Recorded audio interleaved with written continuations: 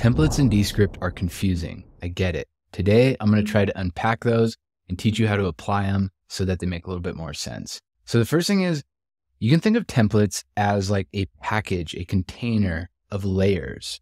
So what I mean by that is let's go into our templates, and I'm going to start off by using Descript's templates because everyone watching this will have those available to you. And you do that by going to the templates button in the top of your screen. You go to gallery, and these are Descript's built-in templates. And from this view, you can think of these as folders of templates. So if I click on this first top left one that says titles, click on that, I have a bunch of different titles inside of here. And if I click on one of these, that will apply the template to my project.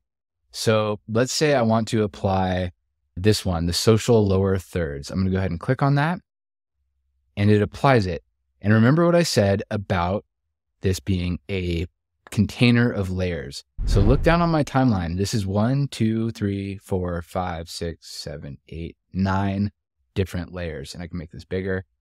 And you can see that it's a variety of different types of layers. There are rectangles, there are PNGs, so those are photos. And you can see this T here that's telling me that that's a title layer. And that'll be the @ sign that you put in those social handles.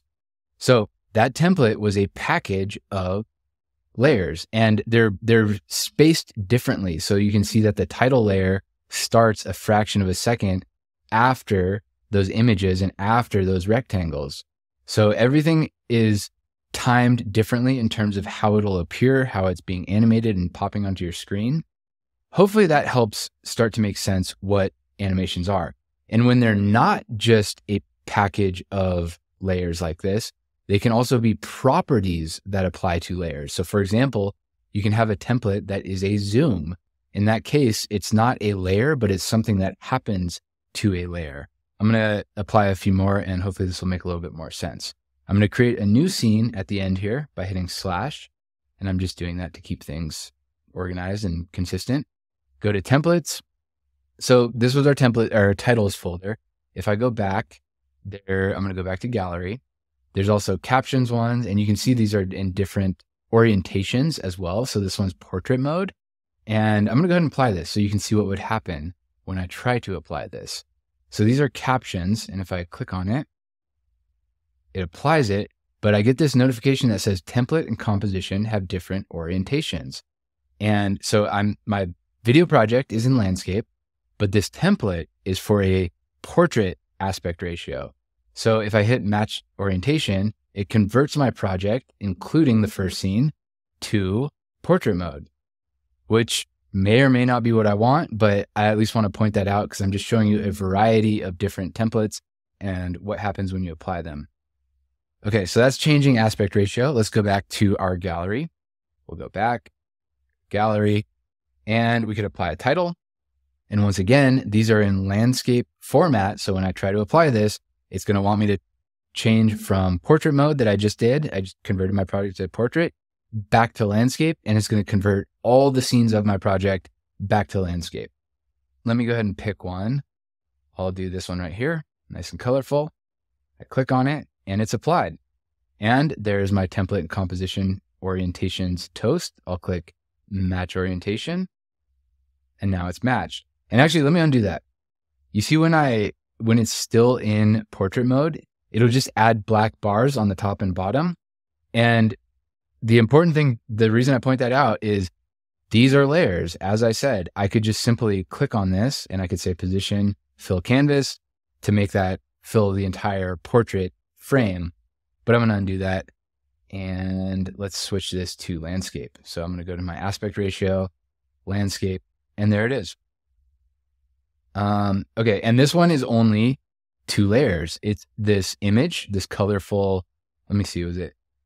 Yeah, it's a video. So it's got movement to it. Let's see what it's called.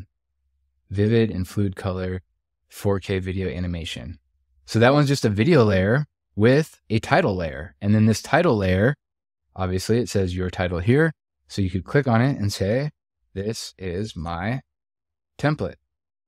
And so it's all editable. And that's the whole point of templates is you create something once that you plan to use often in your projects. This could be an intro to your YouTube channel. This could be a title screen or like a lower thirds title where it says your name and your position, which I'm going to show you next. It could be anything, but then each time you just change the elements that you need to customize it to your particular use case. So we'll go back to templates. I'll go back to gallery. And this time we're going to do titles. So back to titles. And then here's the lower thirds that I mentioned. So you got a couple options. There's basic lower thirds titles. And again, these are Descript templates. So if you're on the Creator Pro plan, you can use these tech lower thirds and modern lower thirds. So let's do modern lower thirds. And we can see in our timeline, it's 3 layers. There's one called subtitle, there's one called rectangle, and there's one called secondary subtitle. And if I zoom in even further, you can see this little gray line on the layer. That's telling me that some sort of animation has been applied to that layer. And so if I wanted to edit that animation, and I've done videos on animations before, as well as I go into it in my course, so you can check those out. But if I scroll down in my properties with a layer selected, there's the animations effects. So I can click on these dots, I can scroll down, and then you see on my timeline, those 2 keyframes. That is what's happening in this animation. The first keyframe is what this layer is going to look like at that keyframe. The second keyframe is where that layer is going to end up. So it happens between keyframe 1 and keyframe 2. That morph, that transition, is our animation. And in this case, that's for the one titled secondary subtitle. So let's see what that looks like. Hit play. So it's like a pop down and fade in. So that right there. So the way that you could use this is right where it says subtitle. I could put in, for example, Descript Mastery, and then the subtitle could say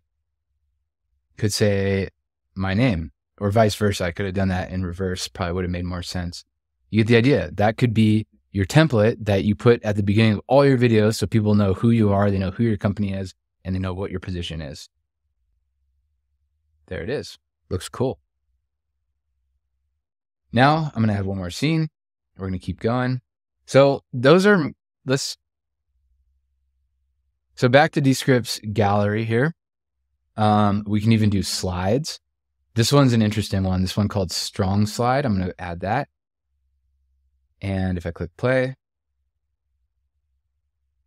there we go. We got 1, 2, let me make it bigger. 1, 2, 3, 4, 5 slides. The first one is just a number 1 with, let's see what this font is, Fair Play Display. And it fades in. So they just added a simple fade to that. And then the other ones are animated where they pop up one line at a time. And it's just lorem ipsum generic text like that. And so you could customize each of these to be a quote. You could put in a quote there. This could be, something that you're saying. It could, as you're talking, it switches to this scene, pops up quotes to just add interesting textual, visual B-roll. So that's one use for this. But the important thing is you see those gray lines, once again, on the top of each of these layers. That's telling me that those are animations, and those are what you saw where the word flips up onto the screen as presumably the speaker is saying it. But then, of course, I think you get the point by now, but just to drive the point home, you could change any of these. So if you wanted to change the font, you could do that. If you wanted to change the color, you could do that. These are just normal layers that are editable just like anything else in Descript. So now my 1 is red and my blue, or my last layer is blue. And this doesn't change my template. My template remains the first thing that I applied, that container of layers that I originally applied. I'm going to add one more scene, and let's keep, for this last one, I'm going to do just one of my custom templates. And these are all, by the way, all my templates are available for free on my website, which I will put right here, descriptmastery.com/templates. And you can get a lot of the templates I'm about to show you for free. You can order custom ones. I've made dozens of templates for clients, just YouTube intros, title screens, all sorts of things that if you just don't want to do it yourself, We want professional to do it. That's what I'm here for. And then the third thing I offer is a templates masterclass. It's a short 40-minute class that'll teach you how to actually make these templates. So all of that is on descriptmastery.com/templates. And this is one of the packs I have available for free. And this is the pack I use on this channel. I use on my course everywhere. And I just have them very descriptively labeled. So there's like hotkey bottom left. And if I apply that, it looks like this. So there's a layer with a rectangle that slides out. There's the hotkey, which is this one here. And of course I would just change it. So I could say like Shift plus L. And then that would be the hotkey. The idea is as I'm teaching something in Descript, I mention a hotkey, it would pop up like this. And then there's a sound effect as well included with this template, that little green thing right there. So it's like a clicking sound. And then there's an ice skater in the background, but that doesn't matter because when I apply this template, whatever my script layer is, presumably it's me talking like I am right now or showing my screen, it'll replace the script layer in the template. So that's another very important thing to know with applying templates is if there is another script layer there, it'll replace the one that's in the template. Okay, I'm gonna add one more layer. I'm back in my Descript Mastery template folder. And again, this is available for free for download if you wanted to use my exact ones. And then I also have these arrows. So I have arrow 1, arrow 2, arrow 3, arrow 4. And these are Descript's arrows. These are built in. You can use them for free. But I made different ones because they're angled at different positions. So some are pointing up, some are pointing down, some are pointing left, etc. That's why I have so many. And the thumbnail isn't loading. That's why you see those gray lines across the screen. But normally there would be a little preview of the template. I don't know why it's not working right now. And then I have screen record zooms. I have labeled them very descriptively, screen record zoom 10% middle. So if I'm showing the screen recording, this is going to zoom in 10% into the middle of that screen. The next one is the same thing, but it'll zoom to the left side of the screen and so on. You get the idea. There's 20% middle, 20% left, 30% middle, 30% right, etc. And then webcam, this is what I have applied right now as I'm talking to you. This automatically applied green screen to my webcam so that you only see my silhouette down here in the bottom left corner.